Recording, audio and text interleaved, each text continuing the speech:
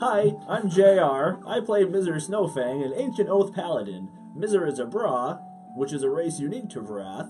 Mizr was taken to the Feywild as a cub, and as a result, he's much more carefree. Hi, I'm Ashley. I play Neriah Stonefury, an Eldritch Knight. She has a complex family history that mostly revolves around death, which has hardened her outlook on life. Hi, I'm Jerry. I'm playing Tristan Bestor, aka Stormmane. He's a Tempest Cleric, raised up among a group of mercenaries, been kind of hardened to the world, and kind of skewed his opinions of the people around him and their motives. Hi, I'm David. I play Jorell Magnusson, a Circle of the Land Druid who has an interesting relationship with time, giving him a unique perspective on things. And I'm Jared, aka DM.F, and this is Darkhounds, a 360 D&D actual play series brought to you by Game Master Studio.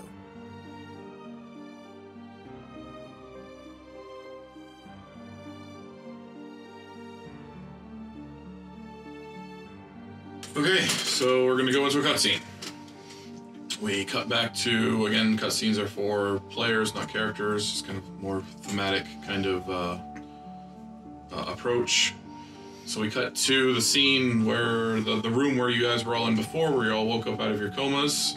Ascott's still in there with a bunch of people, different, again, casters, clerics, wizards, physicians, witch doctors, all kinds of, different forms of healers. Several people casting spells over him. Ascott appears to be on the brink of death. He looks like he's quickly fading. You see one caster over in the corner, over a desk, kind of casting spells. Someone, is bringing over some blood, presumably Ascott's. Sets it down, some more spells are going off.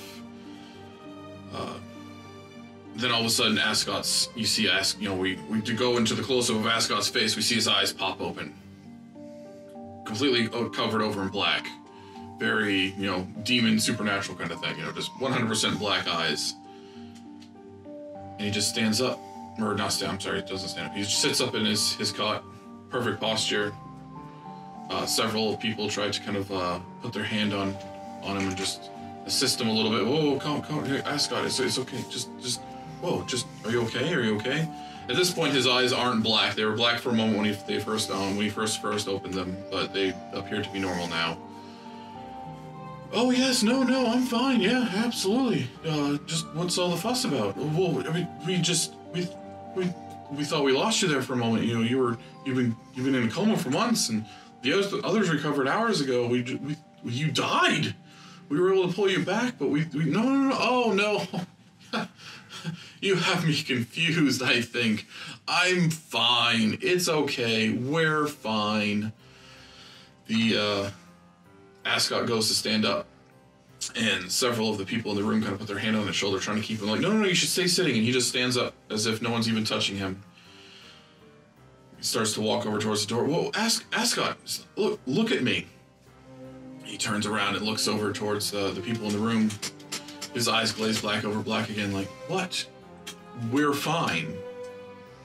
Turns back towards it. What's going on? Turns towards the door, and instead of even reaching for the doorknob to try to open the door, the door just like shatters open in front of him. It's kind of, the door starts to swing open. It's supposed to pull, you can, looking at the door frame, the door is supposed to open in, it opens outward, it kind of cracks itself in half and then just shatters into a bunch of pieces. Coming out of the cutscene, this is all happening right now. You are all downstairs in the tavern. You all of a sudden hear this door explode open upstairs. And you hear a bunch of people shouting from the room, It's Ascott, something's wrong. Someone, Ascott, what are you doing? What's going on? I'm up out of my seat. I am still sitting. You hear Hey! slow and deliberate but soft footsteps coming down the stairs. As soon as I see Ascott, I'll kick off the Divine Sense. Yes, so you see Ascott coming down the stairs. Going by He your kicks Christmas off tree. Divine Sense, and it's just... That is no longer the Ascott. There's a giant neon sign with an arrow pointing down. Fiend! To which I say, that is no longer the Ascott we remember. Yes, I think I Paladin. see what you mean. Everyone loves a tattletale, Paladin. Yes, yes, yes. He walks over. Look, ask not. Sit down. Let's have a conversation. Well, hello all again. Nice to see you. It's been too long. Hours even. Growl at him. Yes, yes. Just thought I'd come and see how you all were before I departed. You're not going to stay and join our merry little band? Well, I wasn't planning on staying, but I suppose I can just for a moment. You could play the bongos. Yes, excellent. Pulls out the chair, sits down with perfect posture again. Like his mannerisms are all off. You know, normally Ascott would. He had decent posture, but he just currently has like just this perfect posture, back constantly straight. As he sits down into the seat, he's almost gravity defying, like sitting down completely with his legs, his back staying straight the whole time. So, thank you all for saying no. Appreciate y'all being a bunch of jerks. Well, you said you only needed one, so what are you complaining about? I can't say he was my first pick, to be honest, but Ascott will do. I know, Neriah is so lovely sometimes. She is, isn't she? She would have been one of the top picks, but Ascott will do. Are his eyes normal or are they black? They kind of flicker back and forth. Like he most of the time they're in normal form, but every now and then you see them kind of flash black and then flash back. But it seems like he's doing it on purpose. It's not an involuntary thing. It's like he's kind of just showing off and kind of like, ha ha. So, yes, we're Ascott now. Ascott is me. I am Ascott, and we're great. So I just wanted to say thanks again. And also, before I leave, I wanted to just let you all in on a little secret. Oh, I love secrets. Yeah, so even though you all rejected me, and you all think you pulled one over on me, and Ascott's the one that now has to bear the weight, surprise! Guess what? There's a little piece of me in all of you still. And those fools upstairs, they didn't save you. Well, I mean, I suppose it depends on how you look at it, but they kind of boned you. Yeah, you remember all those little trinkets that little imp gave you? Yeah, well, they're all permanently a part of you now. And they're all a little piece of me. But they still do what they're... Oh, they still do exactly what they're supposed to do. Fantastic. But, yeah, so... The imp broke the contract. I know. Good thing we know where he lives. So yeah, as you kind of inspect the items, you had a maul that wasn't on your persons, but he snaps his fingers, and all of a sudden, you know, the maul's on your back, and as you kind of inspect the ring and you inspect your bracers and you look down at your armor, you see it kind of rippling. It's like this kind of fluidy ripple. And you all feel the item, your various items kind of absorb into your skin. You kind of see it like ripple across your, you know, like your ring kind of disappears into your skin as if almost like it's an ink or something under your flesh. And you kind of see it ripple underneath your skin, like the first couple layers of skin, and then it pulls back, you know, towards your finger and pulls out of your flesh and reforms back into the ring.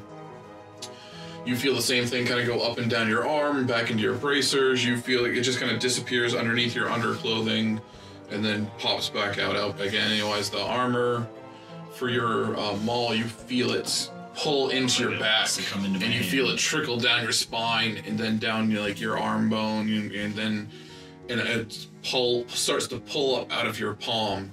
It's first just the handle and the pommel, and it starts to form up towards the maul, and then it just pulls back down and just reforms on your back. So, you can all thank me for that later. You've been given an impressive gift, and you're welcome. Didn't I just say thank you? Yes, you're welcome. They, just as the imp promised, they all do exactly what they're supposed to do. By the way, when you were in a coma, before you all kind of went to... before you got lost, let's say, in your memories there, these items consumed the original, so sorry. Yeah. there's a lot more to him, but I don't want to spoil all the fun. I've spoiled enough as it is. Yeah. So, without further ado, Does this mean that we can talk to you? Yeah. I don't want to spoil too much. Ask not. Can you hear me? Can you hear me? Yeah, I'm sitting at the same table as you. I hear you just fine, buddy. It works, guys. We've got this. In case we ever need you, friend. Yeah. I'm gonna go now. Ta-ta. He stands up again, perfect posture, turns towards the door, starts to walk towards the door. Oh, and by the way, Clovis is on his way. Orion didn't feel like breaking that bad news on you quite yet, but sorry. I assume Orion's probably standing in the room somewhere at this point. At this point he's standing there and he's kind of like, yeah. He's kind of quietly motioning towards like some guards that are slowly like making their ways over towards Ascott. That's gonna work. So, ta-ta for now. TTFN. Yes, ciao. I'm sure we'll see each other again soon enough. Sooner than I'd like, probably. Count on it. We'll see you then. Yeah, I knew you'd all have that kind of thought. So, bye. Turns towards the door. Doesn't even motion towards the door, just disappears in a flashlight. And is gone. Porthog, I need a long stretch of fabric. A long stretch of fabric? Yeah, long, white if possible. Okay. Be right back. I'll immediately go over to the bar and start waiting for that. He comes out with a long roll of fabric. Why don't you guys do whatever you want with them? And I'll grab like paint or something. Paint. Okay. Okay. Thank you. And I'll start doing stuff on Okay. Welcome, Clovis. See the W start forming. So yeah, Orion walks down and approaches you all. So that didn't go quite as I was hoping. Banishment would have gone a long way. Perhaps I was informed we tried that, but maybe it just wasn't a strong enough casting.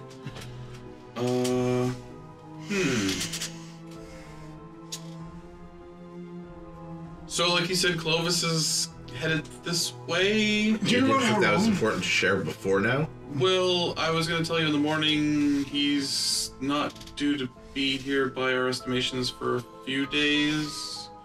So, yeah. So I can go down to the local banner shop and actually get this commissioned.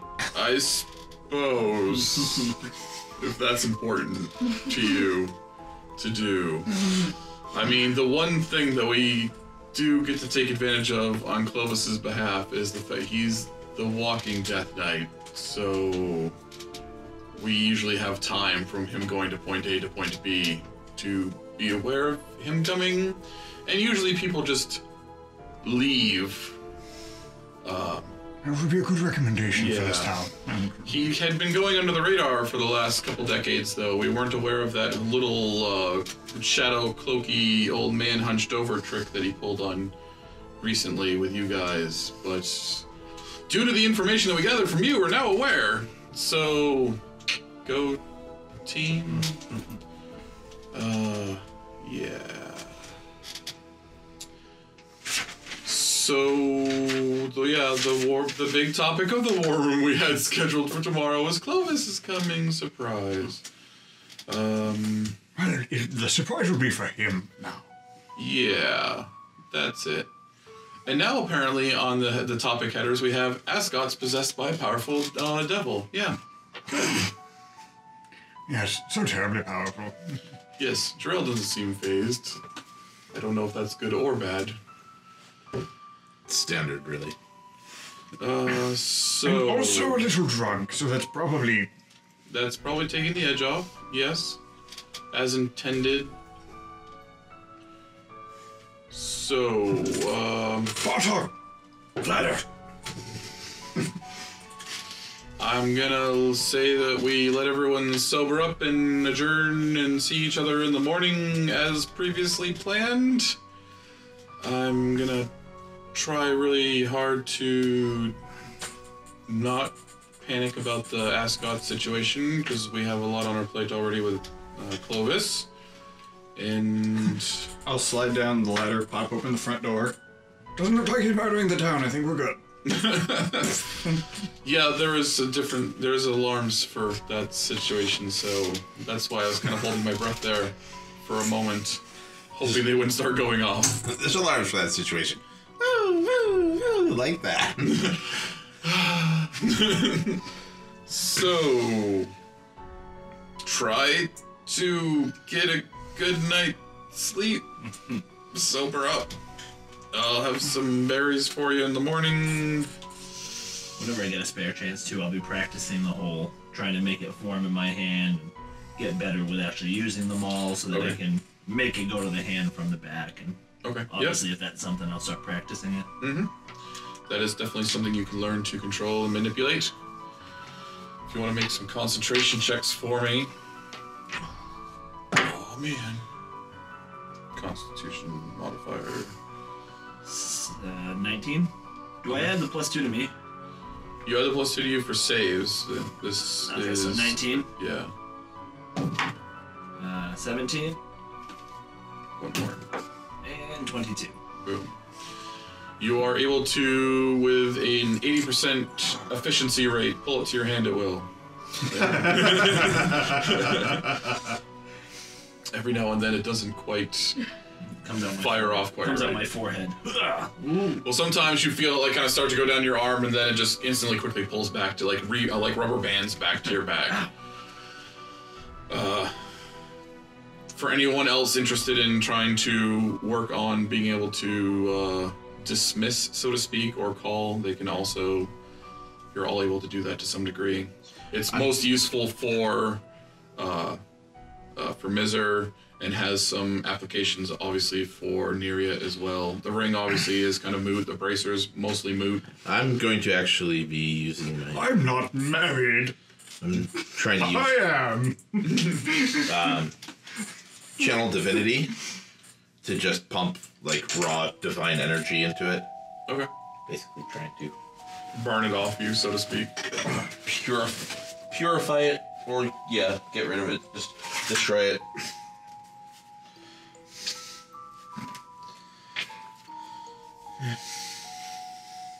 To work on another plan.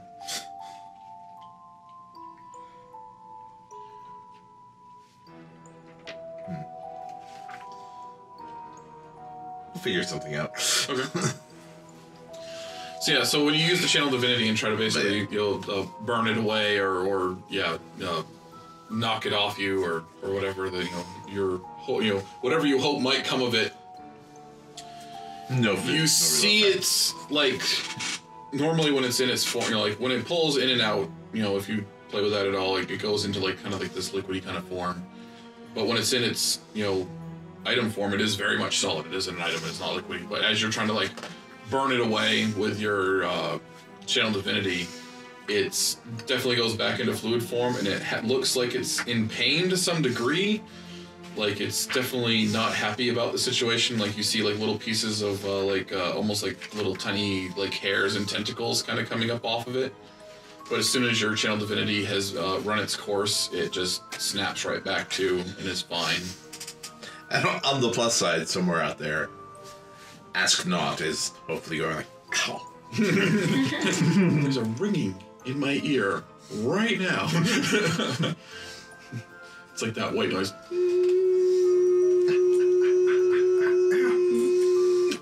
Mop. And I do have a plan for the morning.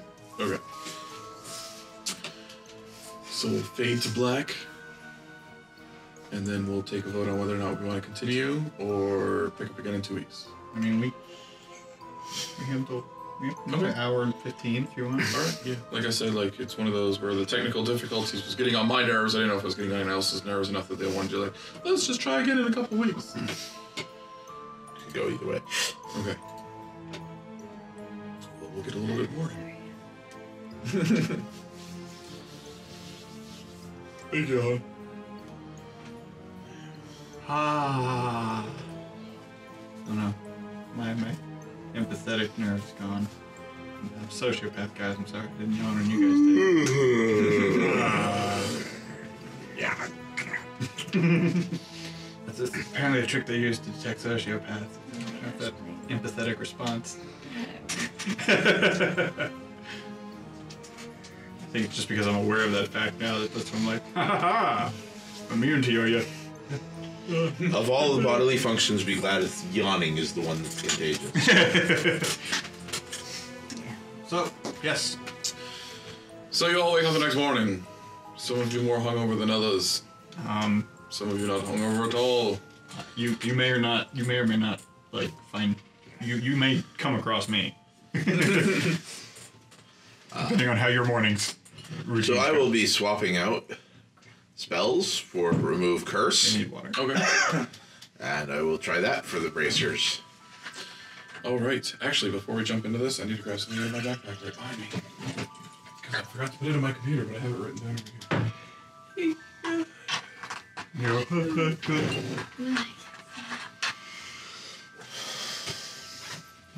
I already have what's going on described.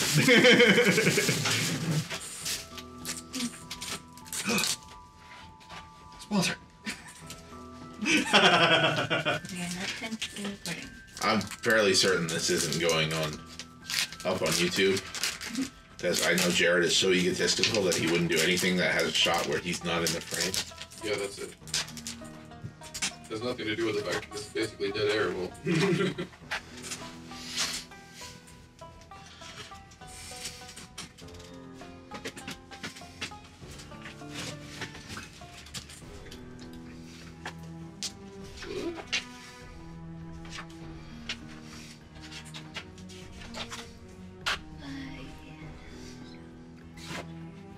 You run into a halfling, a fairy, a dwarf, a short human, and a very tall human in plate armor. Only a slight panic.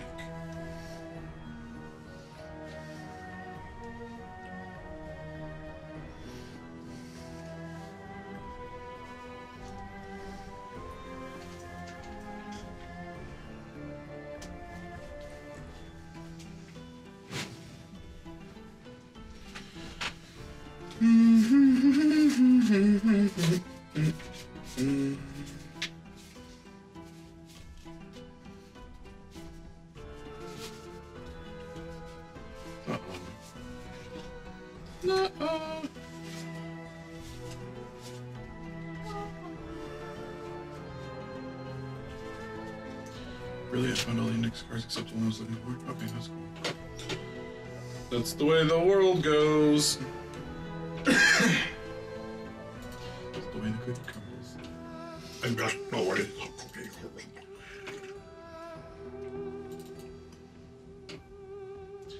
Why actually prep something when you have to improv it anyways? Because you lost your note that you prepped.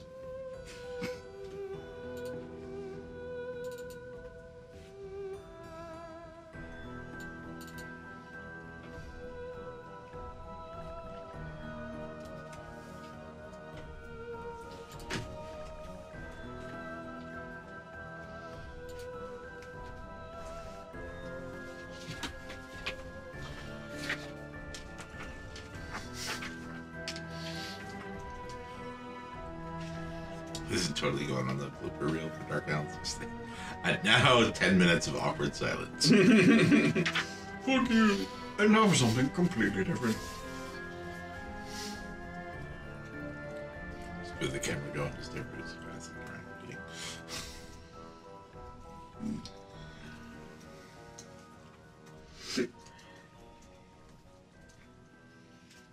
How's your team doing? I don't know. I won't update.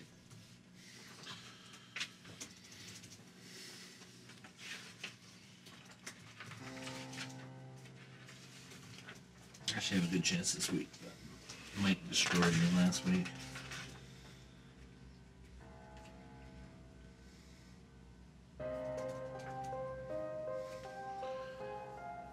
Okay. So you wake up the next morning and you prepare Remove Curse. And use it. And use it, okay. You cast Remove Curse and attempt to remove the curse from the bracers. Bound to you for all intents and purposes. And I would like you to make a Wisdom saving throw. I know, right? Wisdom, Cleric, crazy. I'm going to assume I don't get the bonus from the bracers. Yeah, you do. Still. Yep. Okay, in that case, 25. Okay.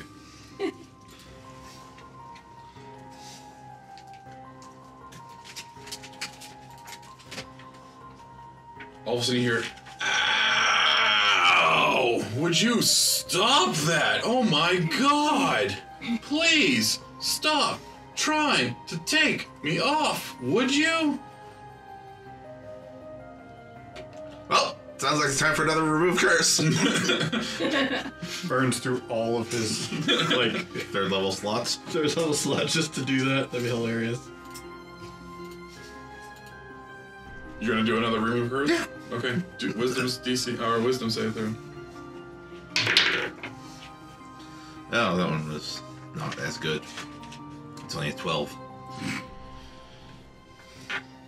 So this time you hear, "I said, stop it!" And you instantly have a headache and kind of drop to a knee. Your nose bleeds a little bit. I am a part of you now, okay? Look, neither of us like it. This is where we just have to move forward, okay? Wasn't my idea. Surely wasn't your idea. Just the way things are. Time to look for more spells. He's a holy cleric. He is evil undead bracers. Together, they fight crime. And in fact, since he's yelling at you through them, he could be your buddy cop. Like, I figure. what are you sticking me? This left What? like No! With a hollow. Like, just constantly, like just bless water and just constantly just soak your hands in them. Like, So yes, you hear this voice start to go on like, so, like, okay, we're stuck with each other.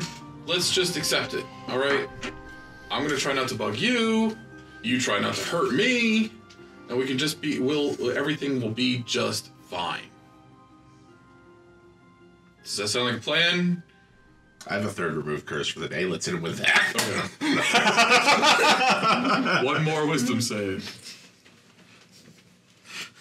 It's been pretty well established that Tristan's kind of stubborn anyway.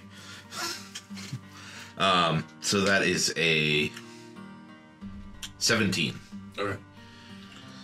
You hear yelling and the sounds of pain once again. This time you don't drop to a knee, get a headache, or your nose does not continue to bleed anymore. Please, please, stop. Okay? It's not gonna make me go away. I don't know of anything that will.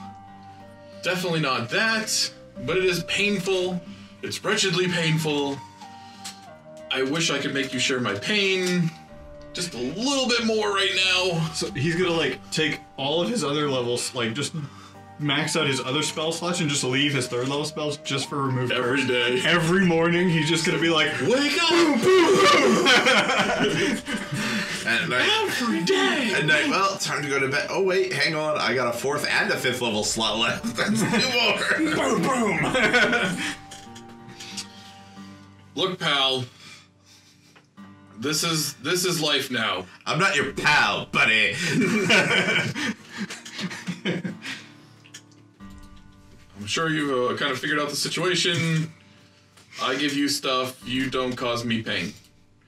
If you want to keep causing me pain, I can take away, these little perks you're getting out of the situation. But I figure, if you're stuck with me, why not use me? No, he can't. There's a contract. I'm just making it abundantly clear that I do not consent. No means no, sir. I do not consent to a search of my person or a granted of any powers. Let's go talk to the guildmaster about what options we might have where I might still be useful to the guild, despite having both my arms amputated from the elbow down. You know, Mega Man. Two-gun arm. Look, now I have Sacred Flame. Oh crap, somatic components. So yes, the rest of you also wake up the next day. Let me know when you guys show up in the dining hall. Were you passed out?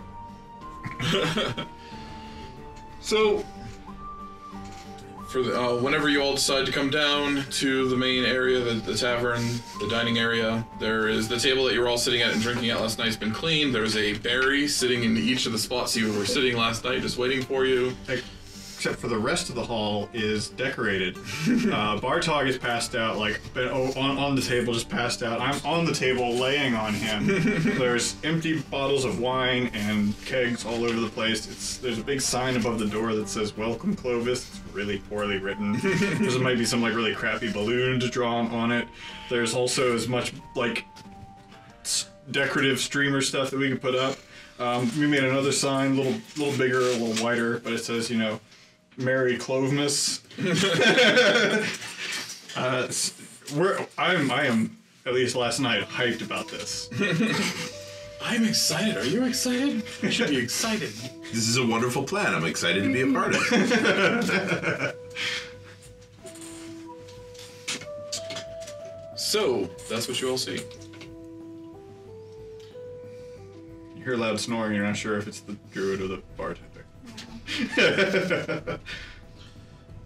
I'm just glad that Mizr wasn't involved. Don't use big hands. Orion comes down and sees all the decorations and everything.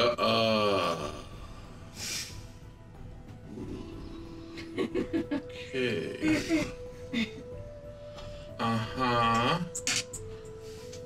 Well, I see that they were busy last night. I think I'll have to have a little chat with Bartog about this one. I'm supposed to help contain this kind of situation, but I gave people a free pass last night, so I guess we'll just let it go.